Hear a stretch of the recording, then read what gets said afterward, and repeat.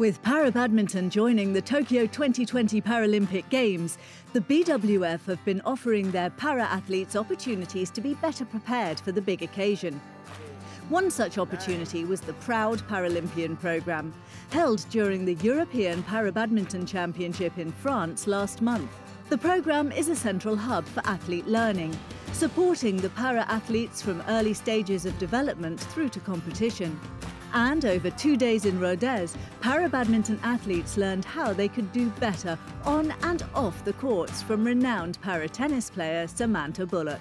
We are developing the career of these athletes, so it's important for them to know where they came from, to have a goal, and to know how to deal and step by step on their careers.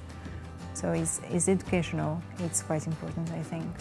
I think we should and we are create this big sense of community where we can see each other and we can, it's like, oh, I can count on you, you can count on me, we have the same difficulties, we can exchange ideas, and so it's to be proud Paralympian, is to be proud of your movement. So they understand that IPC, the Agitos are here for them.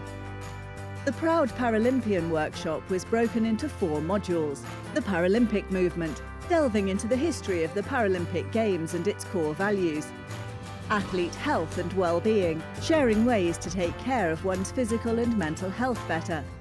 Working with the media, helping athletes cope with the limelight. Dual career strategy, preparing athletes for life after and outside of competition. All key to an athlete's success at the elite level. We've been working with the Proud Paralympian and the IPC since 2007 to help elite athletes be successful on and off. And the Proud Paralympian is really an extension on the educating all athletes of how they can take the history of the Paralympic movement, but take it all the way through the values, through how it hits a community, and then how they can actually balance it in their professional life.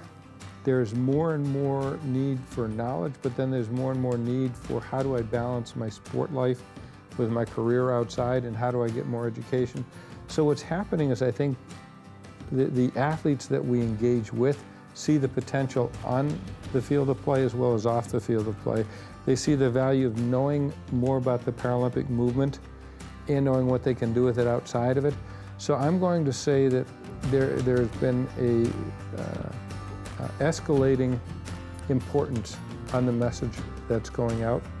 After sitting through the fairly intensive programme, para-athletes like Mark Moderman left with a better understanding of what it means to be a Paralympian.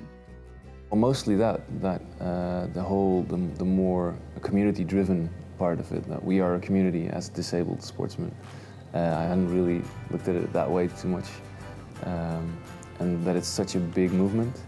That's very impressive to me. What they said about the attendance on the Paralympic Games, that it's really good. All sold out. I didn't know that either. It just, very new to me. Know it, live it, share it. That's the Proud Paralympian motto. And for the para-badminton athletes in Rodez, they'll be hoping to put the recently acquired knowledge into practice to achieve greater success at Tokyo 2020.